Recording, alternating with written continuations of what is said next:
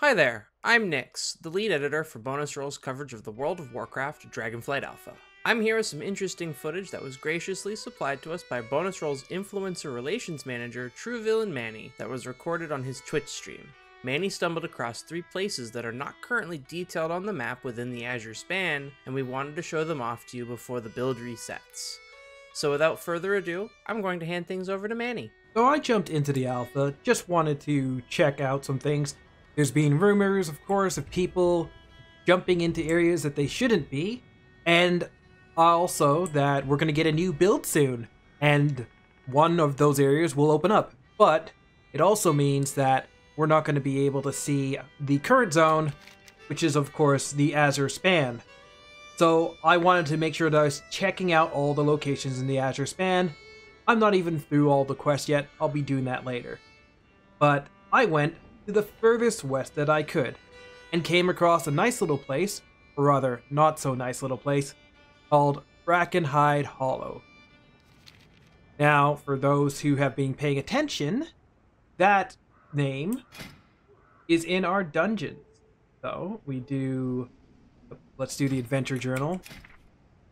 So we do our adventure journal, we go to our current Dragonflight, and we have the Vault of Incarnate for raids, but for dungeons, there's our Dragonflight Hollow dungeon.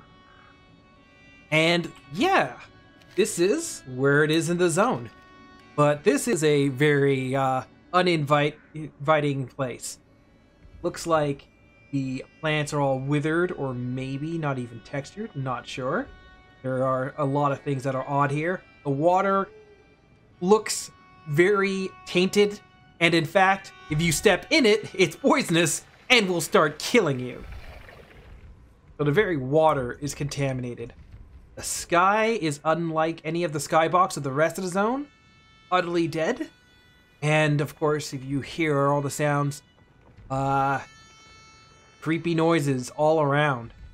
So I was going around here, and we will just give a little soar around, because we'll head towards the shore, and on the shore, water being a lot better, we have what looks like the remnants of a village. Now, these huts and such look very much like our dear friends the Tuskar. Man, what a desolate place. No signs of life here whatsoever. With that said, I believe if we go further over this way, that is our dungeon entrance, right against the tide. Now, I didn't attempt to do this, obviously. The dungeon is not open, so you can't zone in. That's where we're going to do our dungeon.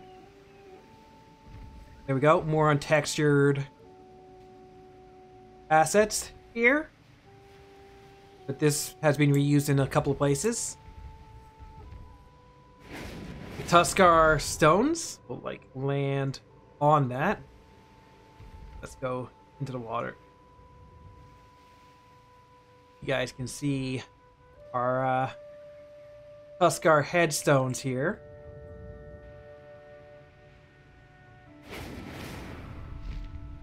And we will start climbing back up the hills. But yeah, absolutely devastated village. I haven't done the entire story, so I don't know if we have an explanation of what happened here, but I am very interested to find out.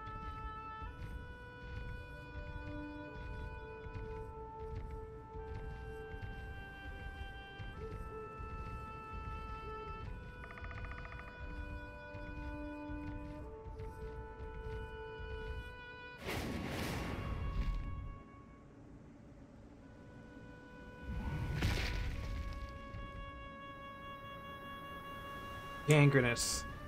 Rotting stuff up there. There we go. We've got vines covering off the way this way. very nasty rot growing up all over here. Of course, we're seeing dead bones, structures that look like they've been torn apart.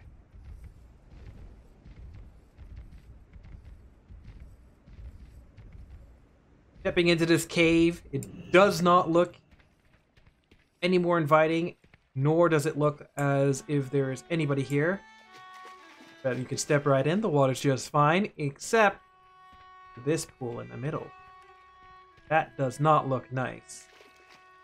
But at least it's not killing us.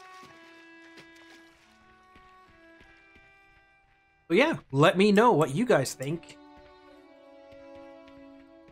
As we get more alpha access, and hopefully the story will come together, I'll follow up on this, but very beautiful looking, untextured craziness here.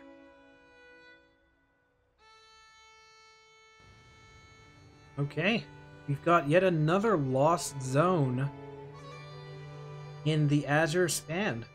There seems to be a couple of these places hidden away that a lot of people haven't found.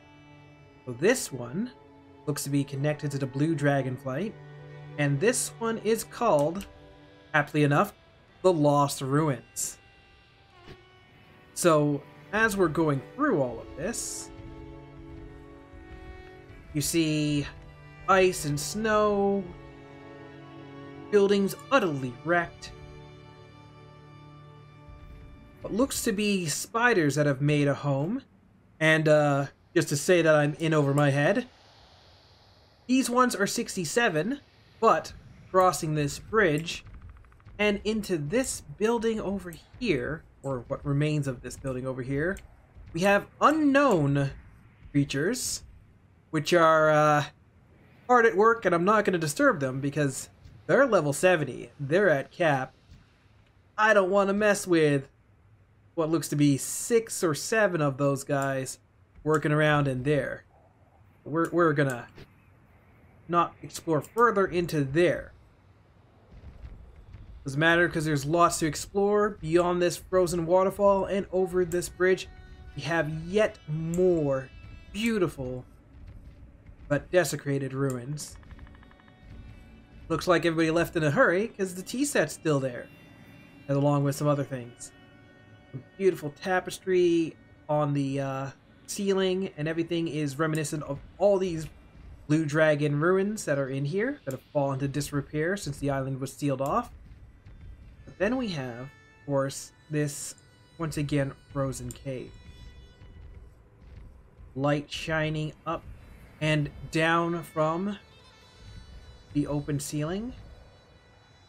Various glowing bits and pieces, but of course mounds of bones to show that we may be in the wrong part of town.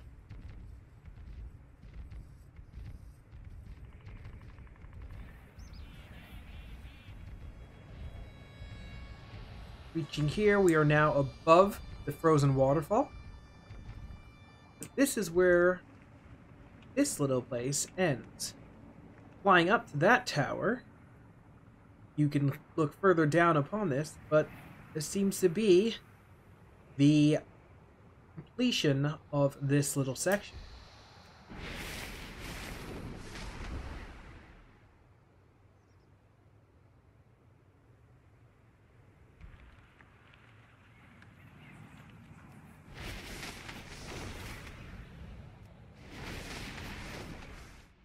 I'm back. And this time, I am off the coast, almost off the map of the Azure Span itself. For this little island, I forgot where it was exactly. Yeah, it is actually visible on the map. It's a small little dot there. Actually thought that was dirt on my screen. But this is beyond the fatigue wall. So if you were to try and fly out here, you would probably just die from fatigue. But if you let the turtle take you, you can get here. And this, This, I don't even know what this is, because it doesn't seem like it's to scale. Like, yes, you've got bones and swords and guts and blood. Clearly something was happening here. But to who? Pygmies? These caves are too small. I can't get in here. So I ran around this island, and there is, of course, this one cave that you can actually get into. And this cave has a name. Suramar! You hear the music? Suramar music. And this is Suesh's lair. What is going on here? I wish there was more to tell you guys, but this may be just some artifact of what they were doing, because as soon as I step in, the music is gone. And that's why I had to stay right here at the very edge of the cave to get that music going.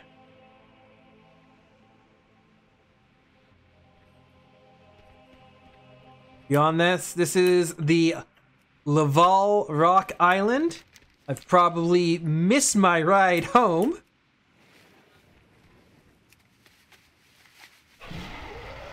Turtle circles around, and I don't see it, so I've missed my ride home.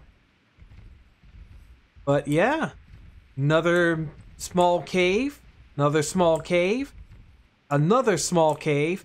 And I'm telling you, this thing is utterly broken, because if you were to go, of course, up to any of the architecture, let's go over to this one, which I believe shows it best.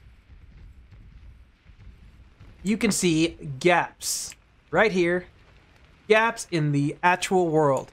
So this is clearly some GM's little playground, and not really meant for our eyes here, but this is the Azure Span, somehow loosely connected to Suramar and the Broken Isles, which makes sense. I think the Broken Isles is supposed to be a little south of here, but with that bit of exploration of this very, very small island done, we will have to somehow make it back to the mainland and see if we can find some other secrets.